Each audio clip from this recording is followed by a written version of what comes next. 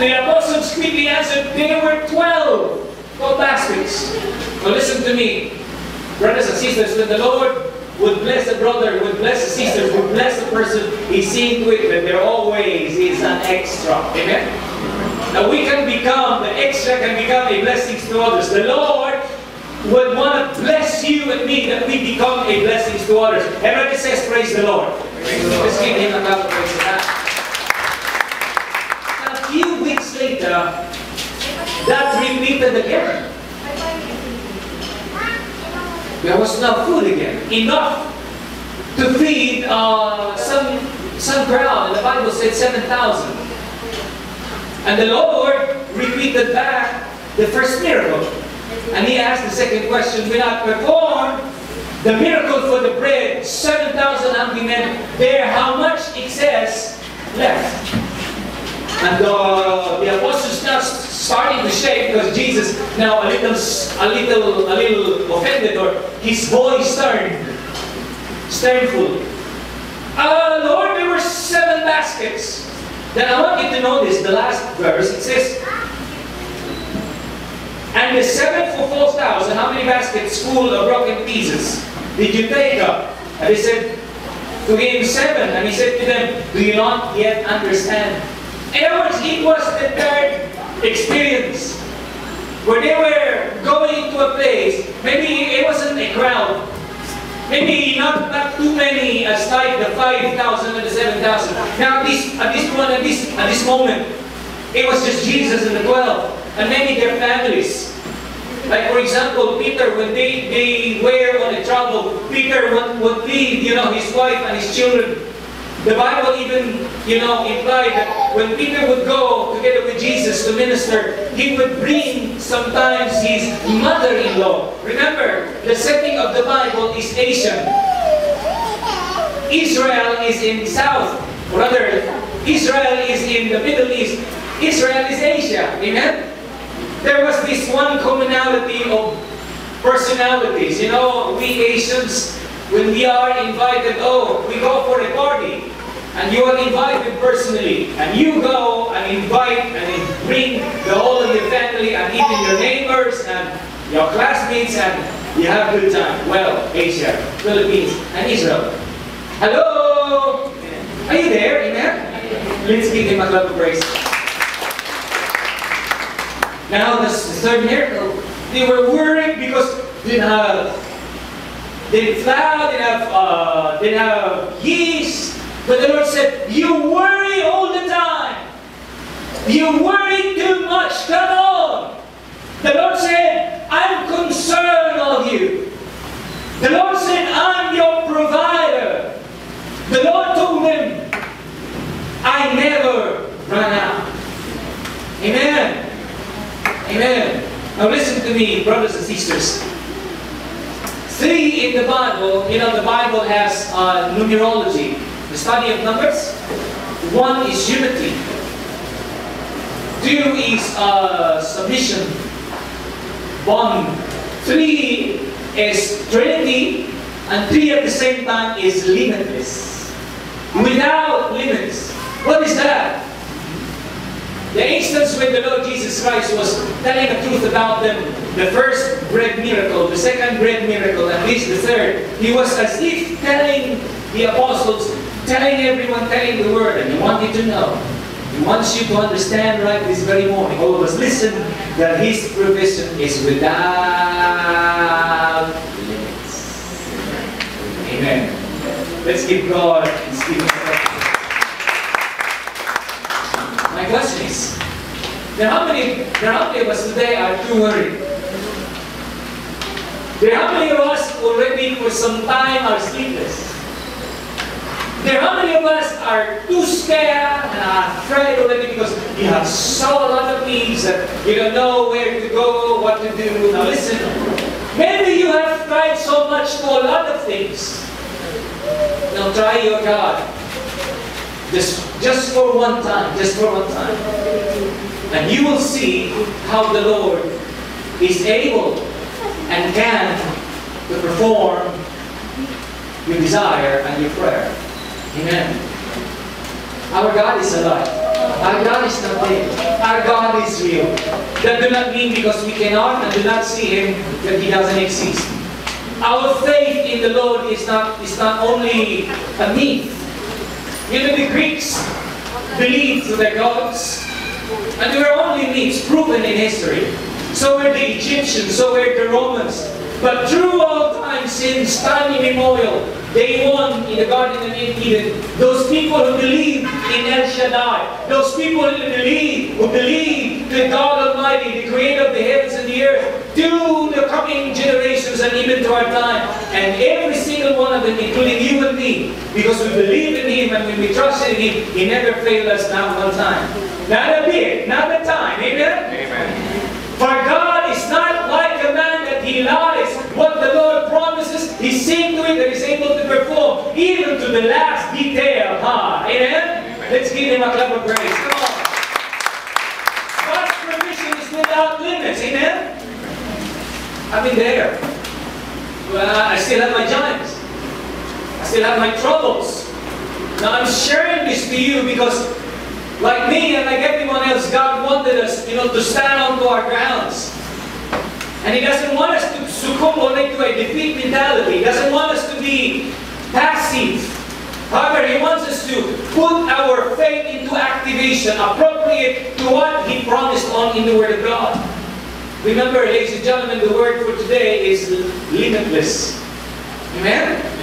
I'd like you to place your palm to your chest and say, limitless. Let's give Him a clap of praise. Every time when you see your wallet, and your wallet's resources are starting to deplete, remind yourself, because your tendency and my tendencies, we always forget. Talk to that wallet. You remember in the scripture, the Lord said, when you face before a mountain, point your finger and tell to the mountain, transfer to yonder place.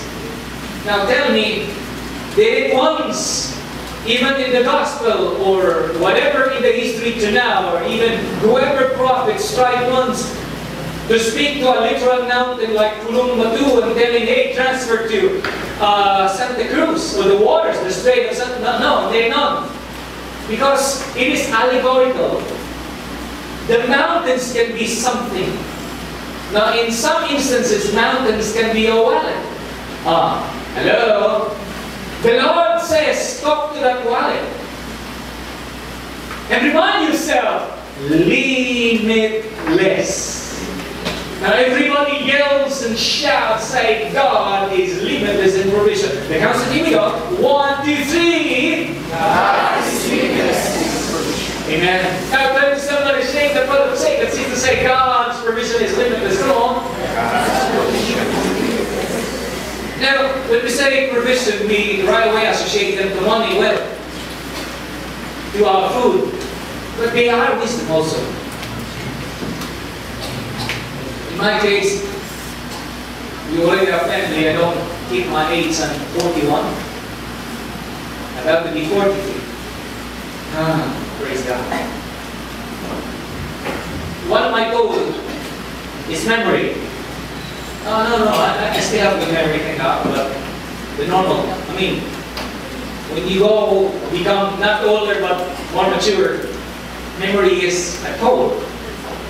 I experienced it for almost more than a year in my college.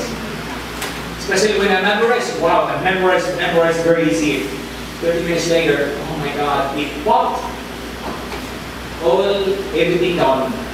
Rotten. Why? Because of the examinations, what are those? I would envy then my son, because his memory is very short. And then one day I kneel and pray. No, it's the other way now. God, please restore my memory back. The kind of memory I used to have 30 years ago, please. Give me the kind of memory my son now has. I'm talking about Gamaliel. Now I slept. Following day was still an ordinary day. Because when God visits, God blesses. they're no thunders. I tell you, hello, amen? When the Lord comes, when the Lord shows up, there are no earthquake. There are no floods. There are no legions of angels to blow the trumpets. When God comes, when God blesses, when He answers your prayer, they always are suave. They always are ordinary. And they always sometimes, or sometimes, are surprised. Amen? They just feel it. You just, oh, come on, it's already in me. Long story short, it's now to be three weeks. I started to memorize. I said memorize them. Really very long sections and provisions on certain laws, not just one, but I have 8 subjects today, and I'm on into 4 subjects into a rigid memorization. And you know what? I'm here to brag. I'm here to boast. I'm here to brag and boast in the name of Jesus. I'm here to brag and boast God Almighty. I tell you, His provision is without limits, limitless. Amen? Let's give Him a lot of praise. Let's also actually limit God in our lives. The students, others can do it, but me not. I'm already old. You limit yourself. Yeah, others can be blessed, but me not. It's actually you limiting yourself, not God. God can give me a house. I'm already content to this one. Remember, I'd like us to understand, ladies and gentlemen, that God works according to the level of our faith. That's why, if there's another word again I'd like us to understand is this. Break the rules you have. Spiritual rules you have, because those are limiting you. Amen? Because God is always creative, I tell you, ladies and gentlemen. Amen? God cannot run out of creativity. And His mercies are new every morning. Mercies of God, I'm talking there about creativity. Amen? Sometimes God appears as a color blue. Following day green, or the third day red, or rainbow, or I tell you, God is limitless in His ways. Amen?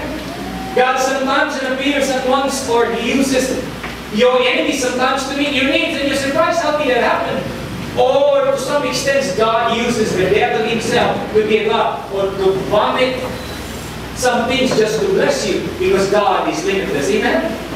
Hallelujah. The cross was an artifice of the devil, Satan himself. He thought that he already quenched the fire, the zeal of God, because the zeal of the Lord is Jesus.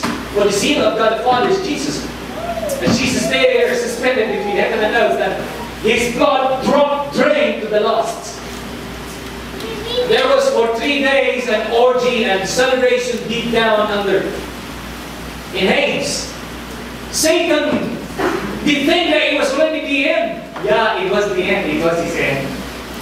Because God started a new covenant. It was called the covenant of grace. Before in the past, when you failed, you failed. The covenant of law now, when you fail, God giving you the grace for have a second day. And to make it, cannot on the second day, on the third and the fourth, there are no limits. Amen. Hello? Amen. Let's give God a clap of praise. Come on. Keep letting me. I mean, is it making sense to you today, huh? The word? Praise God. Praise God. Thus, today, what you may be going through, trust the Lord and never be ashamed to ask from Him.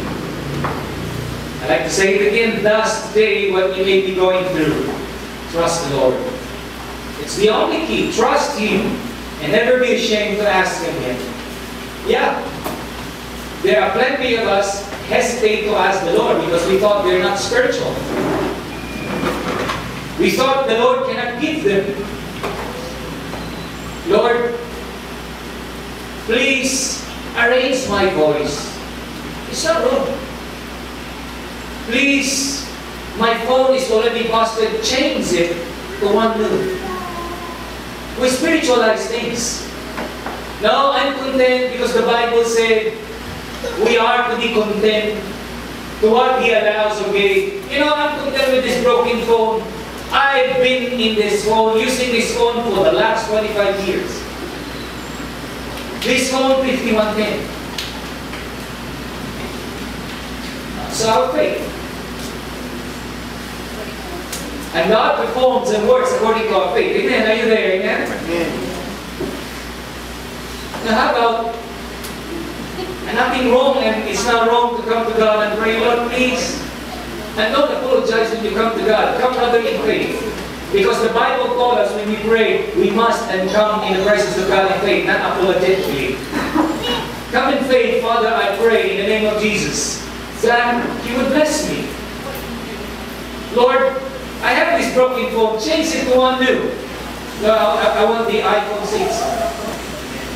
Come on, don't apologize. I mean, well, that depends on you. You see, we still are ashamed to God and say, Lord, I'm content. Okay, iPhone, Apple. I go and I ask for an iPhone 4. And God will come to you, okay? Is that your faith is that your faith?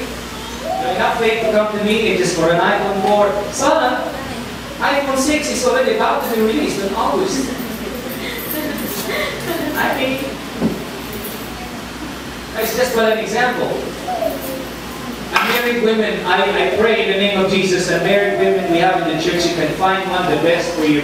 God wants you to be happy and happily living happily ever after. Amen? God reserves you a one Prince Charming. Amen? Let's give God a love praise for that. And say, Lord, whoever don't spiritualize or biblicalize. Lord, as you said, whomsoever believes, now whomsoever may come. But maybe, no. Start to pray. And I don't want my children to be involved yet this time, no. So you'll die. Here. But now I pray for them. Pray for each one of them. God to guide them. God to lay a trail for the destiny. God will lay a trail for their life. That's how the Lord taught us in the Bible. Parents would have to pray for their children. And I believe in what God provided in His Word. Now listen to me, don't be embarrassed, don't be ashamed when you come to God. Amen. Now don't get me wrong, because, ladies and gentlemen, that's how the Word of God is saying, is providing. You know? Not just a phone. You can ask a lot of things. Lord, I'm already tired of this life, living in lack. Living being poor. There's nothing wrong in being poor, but I tell you, there are all many blessings. There are all many benefits when you have more. Amen? Are you with me? Amen. You can do not perform better when you have more. But when you do not have, you become limited. About your house. We didn't have a house. Maybe God, He wanted us to have this, I would like this to be the kind forever. Now break the roof and say, Lord, I'm coming to you and asking you for a house. Lord, even just a nipa hut. And God can give you, and will give you a nipa hut. What about, Lord, please, ask you, well, don't ask for a palace if you cannot keep. Because God will say, oh, how would you ask for a palace? Because you see it on TV. After all, you cannot keep it. See your room. They've been on a disarray for 3 years already. Ouch, ouch. So see to it when you say, Lord, give me a house with a pool. See to it that you know how to swim. Lord, please give me a car. See to it you know how to drive. Hello? Amen. So practice. Lord, give me a bike, a motorcycle bike. See to it you know how to drive the bike, huh? Amen. Lord, give me patience. Extend my patience. So ready yourself, because God will allow a lot of people to annoy you, to stretch more and more of your patience. Somebody can pray, Lord, please give me patience now. Hello, amen. Anyways, are you still there, amen? Let's give God a clap of praise. And here we go. I'd like to introduce two things to us before we go for our Holy Communion. Number one, God wants to give you the best. I'd like us to place our palm to the chest and say that what we say. God wants to give me the best. Now listen, believe His capacity. I've been a driver for 7 years. And those who know how to drive, you know what I'm saying. When you are in a car, on the driver's seat, Jun and I are together for at least twice in a week, isn't it clear? I always have this sense and feeling when Kuya drives. You know, I would feel like me also pressing my left foot. The left foot is for the brake. You know, I would press like seemingly like I'm also braking order. Sometimes when he slows down, I would also press my right, because the right is for, oh no, the left is for the brake. The right is for the acceleration. And then, you know, because I'm at the driver's seat, if you are, you know, if you're the passenger in the driver's seat, you cannot see the balance and the clearances to how the driver himself can see. You know, the proximity. That's why when you are in this side, when it runs, the car runs, you follow that like it almost go like that. Actually, they are good clearance because of the proximity and the estimations. And you know what, ladies and gentlemen? Very funny, because drivers, when they are passengers, they are helpless, but will have to believe and place all of their faith in the driver, the one managing, you know. Hello? You with me? Amen. And that's how I'm doing to create too many drives. I just place my helmet with faith in Him that, you know, we can go and reach to our destination and all well and in one piece. And that works the same and relative to our God Almighty. I tell you, the Lord is a good driver. The one who's in the wheel of your life. Ladies and gentlemen, He's always precise and He cannot fall into a ditch. Amen? Believe His capacity. Hello? Amen. I like us everyone to say, believe His capacity. Believe His capacity. Oh, I like to praise, amplifying us both of your hands. Tell God Almighty, tell Him, I believe your capacity, Almighty God. Now listen, let's be willing to trade our temporal for His permanence. All we have, everything that comes from us are always, or is always, temporal. Your money, temporal. But when the Lord blesses you, they always are permanent. You building a house, oh, that house is temporal. But when God gives you a house, oh, that house is permanent. You're trying to start a business, it just but cannot succeed. Why? Because you're trying on your heart, you're trying on your best, it's temporal. The Lord gives you one, business continues and business, you know, blessed. Why? Because it's God who gives. Oh, it's you decided because His mom so missed my crush, it comes me. And you failed, or one failed. Why? Because yours is temporal. You waited for God and God gave you. And who God gave you, praise be to the living God, is the best and they are permanent. Amen? Amen. Now, I'd like to bring you to a couple of examples. The rich young man in the Gospel versus the widow in the city of Zarephath. Their permanence, or once, or rather the former's temporal and the later's permanence. There was this young rich man who went to Jesus. Said, Lord, I want to enter into the kingdom of God. Jesus provided it. Do this and do those. Oh, I already fulfilled, complied. And Jesus smiled back and told the man, young man, you still lack one thing. Go sell all you have. You're temporal. Sell all you have. He was unwilling. He embraced his temporal and he was lost. Nowhere to be found in the Bible. God still wanted to preserve him. He didn't want him to be destroyed in the history of the gospel. That's why his name was not written like Benjamin or like Paul. No, his name remained to be without a face. Now the woman at Zarephath, Elijah went to the city and told the woman, make me, bake me a cake.